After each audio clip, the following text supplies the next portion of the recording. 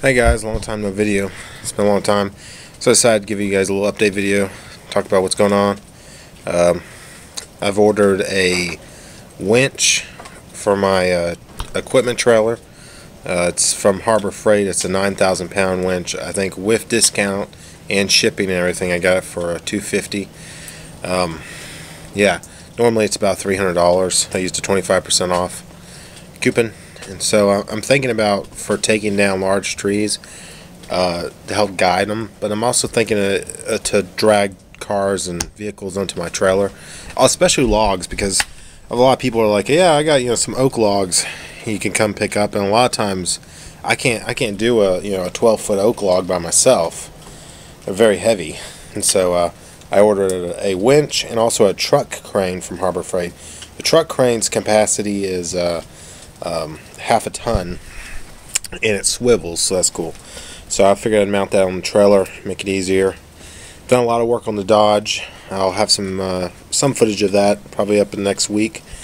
I'm debating if I should build a flatbed or not for it. I kind of want to, but it is a single out. It's not a dually, But I was actually figuring that I could probably build a flatbed that would be lighter than the truck bed that's on it now. I have a old pop-up camper trailer that is made of C-channel that would be probably perfect for it. And I don't know. Just have to cut it a little bit shorter, and it's like 6'5" in width, and I can make it 10 feet if I wanted to. It's actually 12 right now, but if I wanted to cut it down a little bit, I could. So I got that going on. Playing around with looking around Craigslist, I saw that well, basically the Dodge has Dana 60s in it, and has the 5 lug design. So I started looking around to see what other vehicles had that, and I believe what I've determined is that Jeeps do, and basically even to this day some models of Jeep still have the 5 lug. I think it's a 5.5 pattern or something like that. So I started looking around, and what's the first thing someone does when they buy a Jeep? Well, they take the stock wheels and they put them on Craigslist for like $200-300 with tires and wheels. That's rims too, everything. I'm talking. One guy was selling the. I think there was a Jeep Grand Cherokee Blackout Edition where they did like the rims in flat black or something, a real nice aluminum design, and it spoked. It was neat, and it was a 2014 off a 2014 Jeep. And you got 5 tires that were, I think they were 30s, or no, I think they were 285s or 295s or something like that. You get 5 tires with rims for, I think he had it for $600. I was thinking, wow, that's a really good deal. And so I was thinking about that, seeing if it would bolt directly to my Dodge, considering it's, a Chrysler product, which used the 5.5 lug pattern. So I was looking at that and thinking about doing that. Did some work on the Dodge, took the bed off.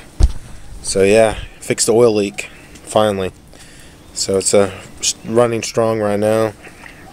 Just been working a lot. Need to make some more videos. So just thought I'd make a short video to connect with you guys, talk to you. And sorry I haven't been answering a lot of your comments. I do answer comments a lot of times if they're like urgent. Like one guy's like, I just ordered the Harbor Freight sawmill, and I just ordered some saw blades, or I'm about to order some saw blades. What kind do I need to order?